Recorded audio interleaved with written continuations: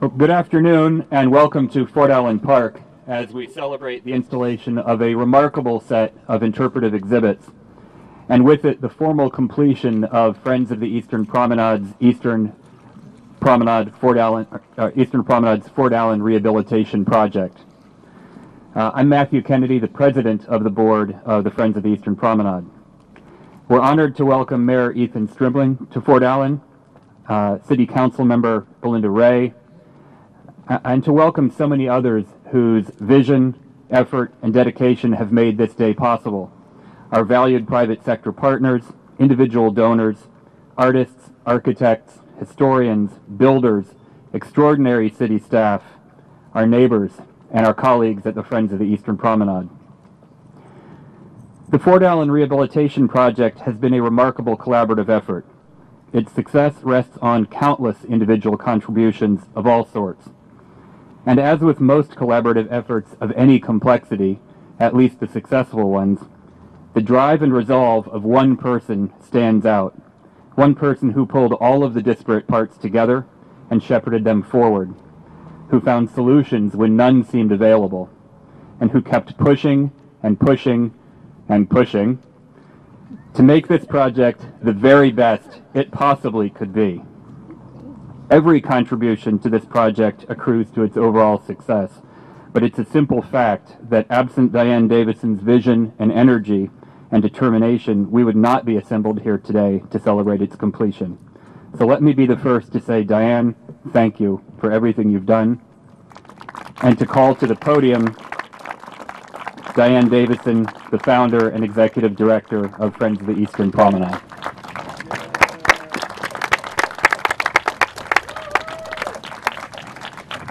Thank you, President Kennedy.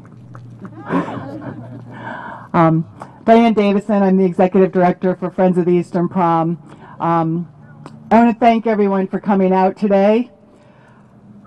This marks a huge accomplishment for the City of Portland, for Friends of the Eastern Prom. The Fort Allen Rehabilitation Project began in April of 2011. And what you see before you here today are the interpretive panels that are the icing on the cake of this historic landscape. So grateful to have the support. Each and every one of you that are here, and even those that can't be here, have had an impact. And despite Matthew's kind words, no one operates in a vacuum. The city has been amazingly responsive. The community has been amazingly responsive. At many times it was a labor of love. I'm fortunate to live 120 steps away from the project, sometimes 100 depending on how fast I was moving. But in all seriousness, today is really the icing on the cake. We're so grateful.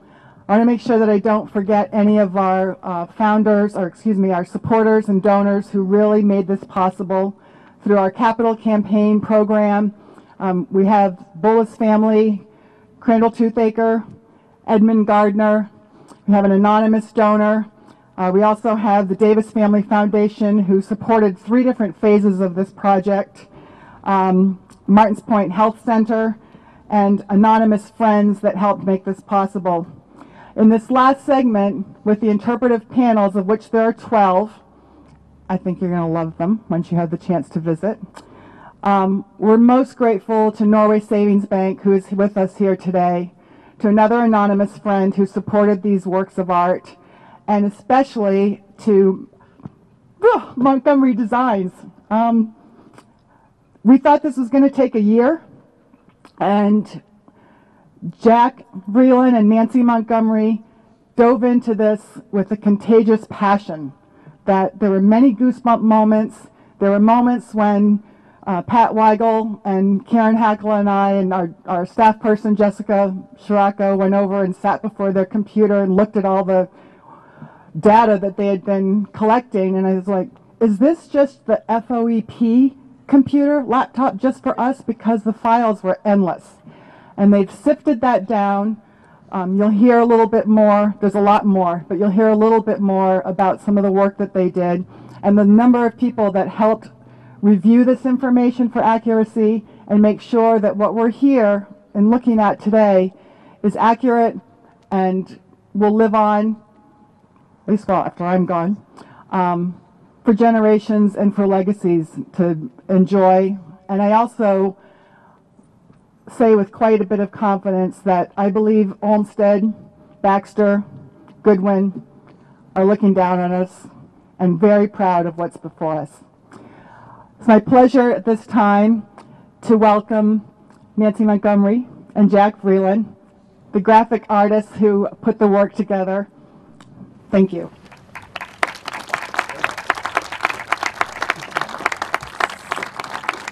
There aren't many people who are so wonderful to work for in organizations, I have to say. But in Maine, we're lucky. We've got quite a few of them.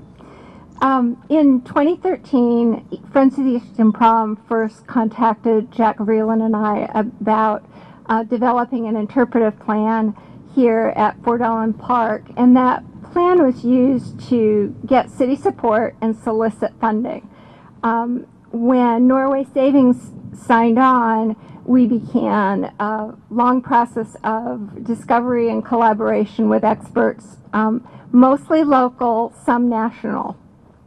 We certainly didn't do this alone. These wayside exhibits or educational signs are the result of these collaborations. After we give a look behind the scenes about how this came together, I'll take a minute, if you can stand the cold, and list some of the people we'd like to thank. So, putting the plan together, I had been up here hundreds of times and, attracted by the view, but I didn't really understand what some of the artifacts were doing here. What was this World War II ship tower and these old cannons and then this kind of more modern cannon, and what was I looking at?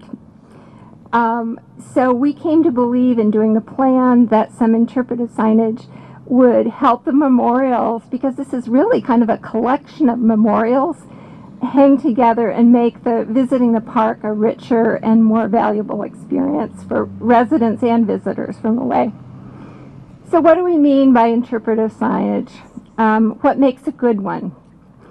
Interpretive signs are all about very specific sense of place. They really caption the landscape. You want people to stand in front of them and kind of look up and go, oh, that's what you mean. You want them to have aha moments. There's a rule that the National Park Service has helped establish and whose best professional practices we embrace. It's called the 333 rule. And what that means is that when a person walks up to a sign, you've either got 3 seconds, 30 seconds, maybe 3 minutes if you're really lucky, to get something across. So these signs need to work in 3 seconds. You need for it at every level of visitor to give enough information or to give brief enough. So signs have to be short form. The stories need, we try to get 75 words or so, and you hope that people will just learn one simple thing. So we're going to look a little bit behind the scenes. Jack is going to help explain the process. When we come to each job, we come in as outsiders, and though I've been in Maine since Portland since 76, there's so much I don't know, and I think in a way that kind of helps you ask more questions because you don't assume anything.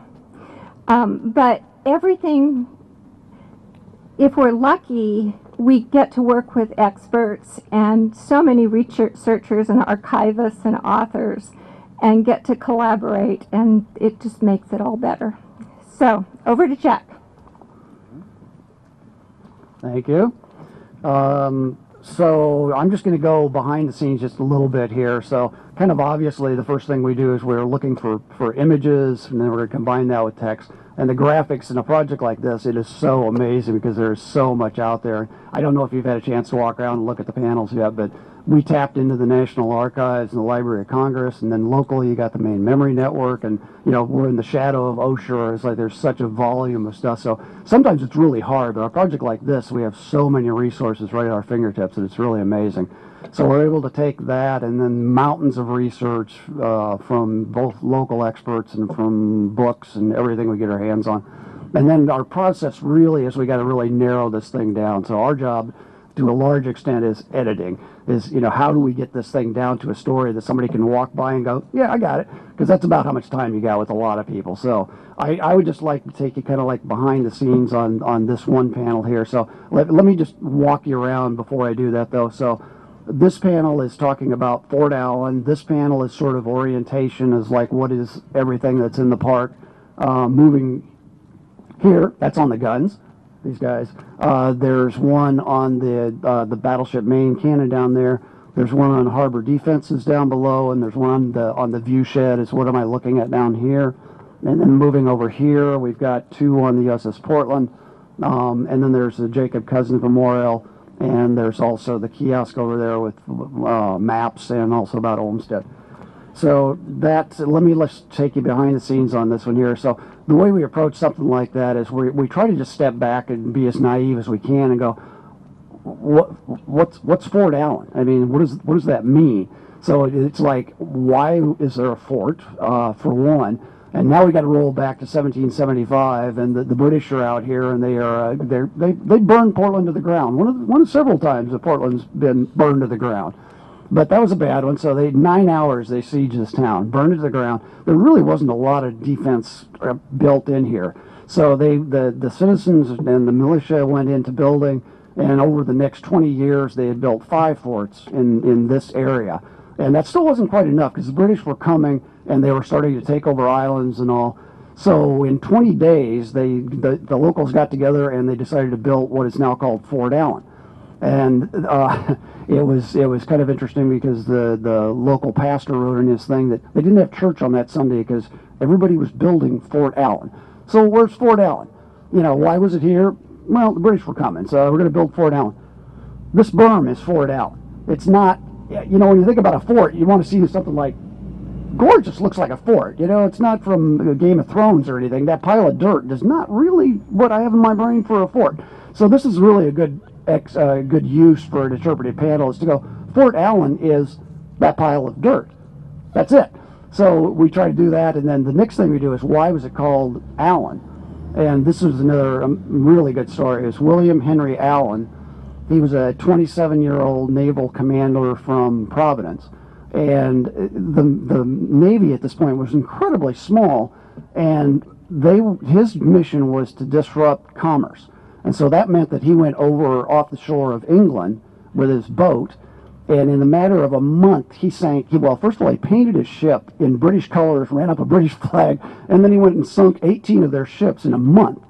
So they respected him quite a bit. But the 19th one, he should have gone the other way. He took a 32-pound cannonball to the knee, and it killed him soon thereafter. He was buried with honors in England. And then 2 years later, they named the forts, several of the militia forts. I look at Ken over here because he knows everything. Thank you, Ken. They named them after fallen naval heroes, including William Henry Allen. So that's where the name came from. So anyway, that's kind of the behind the scenes on that one. Just the details, the places that we resourced on that one. The image of the burning of Falmouth comes from Osher. We also got images from the Library of Congress, the National History Archives. The book is called The Fatal Cruise of the Argus, if you want to read more about William Henry Allen. And a special thanks again to Ken Thompson over here, he worked with us many times, getting the dates right on all the forts and everything, and it's just a wealth of knowledge coming from him. So anyway, that's kind of the behind the scenes on that panel. I could go around and do that on all of them, but it's too cold for that, so I'm not about to. But I really hope you will tour. Really, what we have to say is kind of on the panels themselves. So there's a lot of I hope you will find interesting facts. And just one more fact on this that I blew by was that in the Declaration of Independence, where it says he has pillaged our town and burnt our cities, that city was Portland. And I'm thinking that's one of those facts that I really hope people will read this and they'll go, I didn't know that. Everybody knows the Declaration of Independence, but this is the city that was burned by the British that is referenced in that document. So that's a very powerful thing, I think. So hopefully there'll be lots of moments like that as you walk around and can learn from. So again, just want to thank everybody, the friends especially, and Norway Savings. This has been a great project for us to be involved with, and it's very meaningful work for us. So we hope it'll last a long time, and it'll give people not just a view of the harbor, but a view of history. Thank you.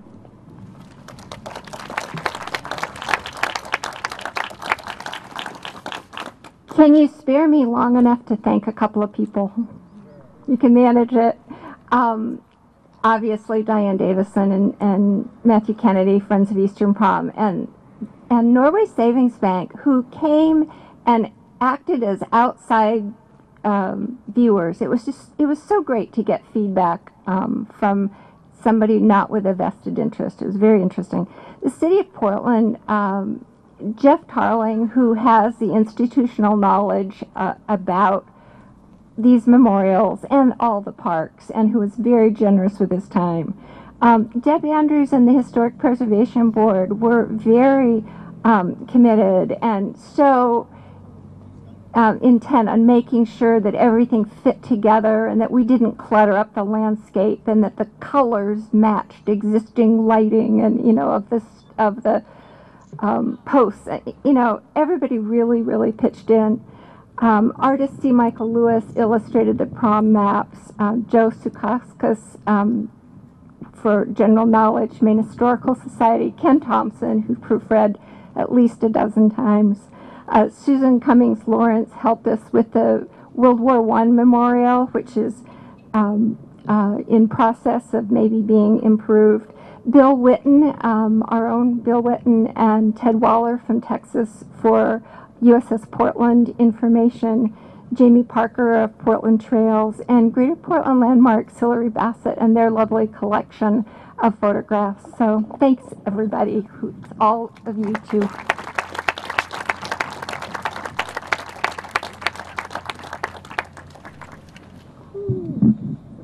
There we go. Hi, I'm Belinda Ray, and I am the City Council representative for District 1, which includes this beautiful area and all of these beautiful views. I always feel incredibly fortunate to live in this area and to represent this district. And I am thrilled to be here today for this dedication of the panels. Is that not working? That's fine. I want to get you every word. Okay. I run and I bike through this area all the time, so I am very excited to take a look at some of these panels. I have often wondered about many of the installations as well. I always thought Fort Allen must have been razed at some point, that it was a huge structure that was here, and it's amazing for me to learn that it is this berm, that it's still there, so I can't wait to lay that trivia on all of my friends who won't think it's nearly as interesting as I do. But I am also want to say a few words on behalf of the city manager today. He couldn't be here. He has allergies, and I assure you he sounds horrible. So I'm hoping that he has gone home to rest. But he just wanted to thank Friends of the Eastern Prom and Diane Davison in particular for the incredible work that they have done to bring together so many different entities to accomplish this feat. And I noticed Diane was getting a little emotional as she was speaking, but that's because this is 5 years. It started in 2011, the whole restoration, and the panels are the final piece, and it's like birth when you are creating these new pieces of work. So I'm sure this is a very, very emotional day for her, and I just want to thank you. And on behalf of the city manager, thank you for putting together these public-private partnerships to help preserve and improve these beautiful resources in our city. Thank you.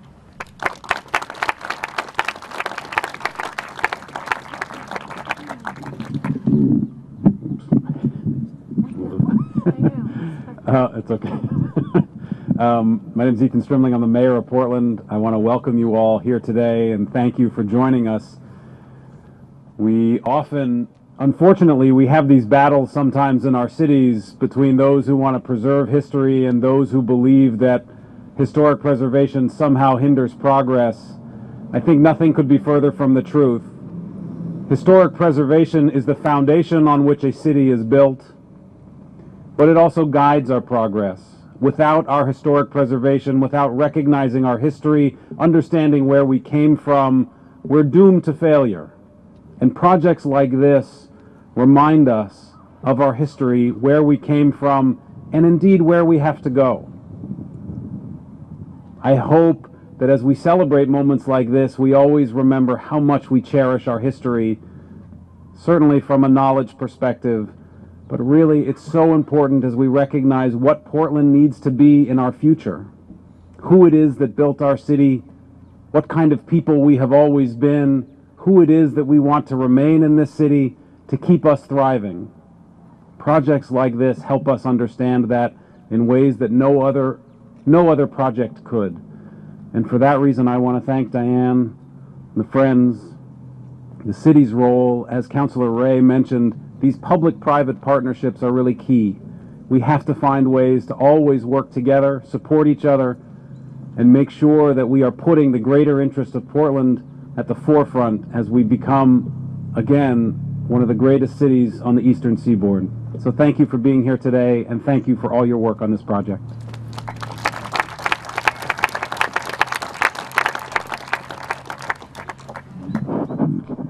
I have to tell you, this is the best part about being a bank president, being able to use the bank's resources to become involved in such a magnificent project like this.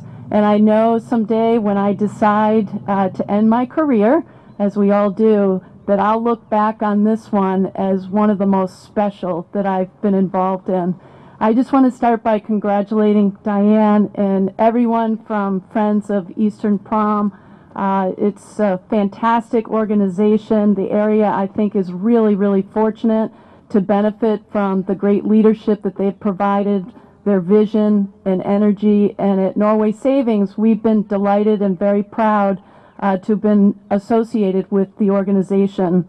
And as I've been saying today, every neighborhood in Maine should have an organization like Friends of Eastern Prom with Diane Davison at its helm. So I'm going to be brief. As some of you may know, Norway Savings Bank is celebrating our 150th anniversary this year, so it's been an exciting time. And of course, leading up to such a major milestone, we've taken a lot of time to reflect on the bank's history, kind of thinking through what were the factors in the last 150 years that led to our longevity. And every discussion that we have inside the bank, it always seems to come back to community.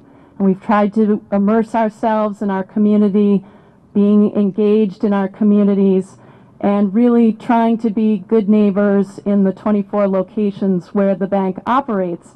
And so when we were approached by Diane and the Friends of Eastern Prom to consider support to beautify and bring this amazing exhibit to Fort Allen Park, we were super excited to be part of something that, of course, will be benefited and loved by many generations.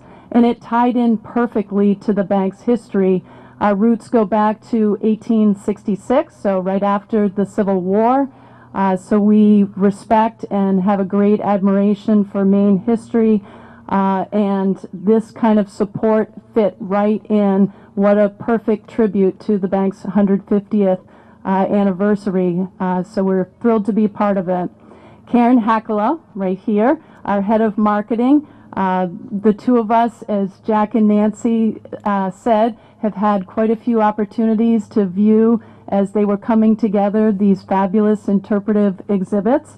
And we are especially grateful and appreciative of the work that Jack and Nancy have done on the panels.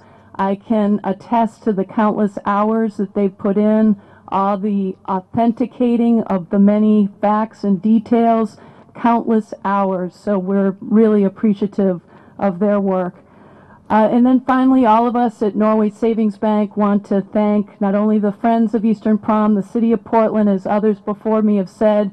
I really can't imagine a more perfect public-private partnership, and we at the bank have been thrilled to be part of it. So thank you very much.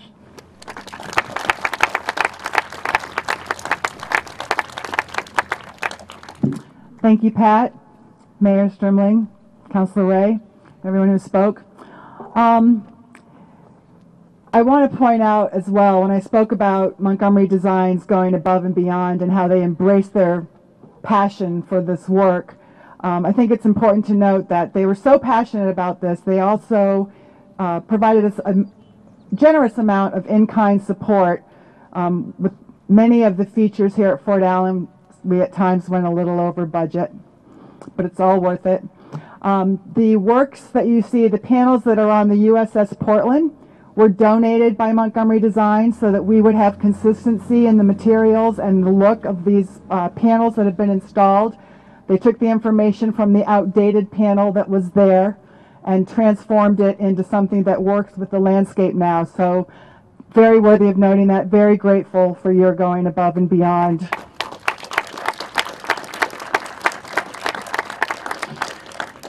So Fort Allen is the destination. I may be a little bit prejudiced, but I believe it's true. I want to thank everyone for coming out today. Now everyone that comes here will know who the park's named after. With all due respect, it wasn't named after Ethan Allen.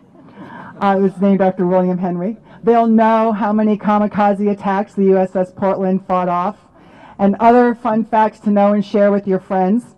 Some of the teasers, if you want to have fun with your friends, are on our website. Feel free to check that out at easternpromenade.org. And keep coming back. In fact, come back next Friday and Saturday for the Atlantic Cup races. This is the destination. You know, that the people that were putting that on came here, saw the work, as if Casco Bay is not beautiful enough on its own. To have it restored to this period of significance that the research identified as between 1890 and 1930 is profound. So it's a destination for weddings. We have the Atlantic Cup races taking place here next weekend. We have the Hidden Garden Tour of Munjoy Hill. It will be headquarters here to get your tickets, etc., and check out the gardens. That's on July 10th.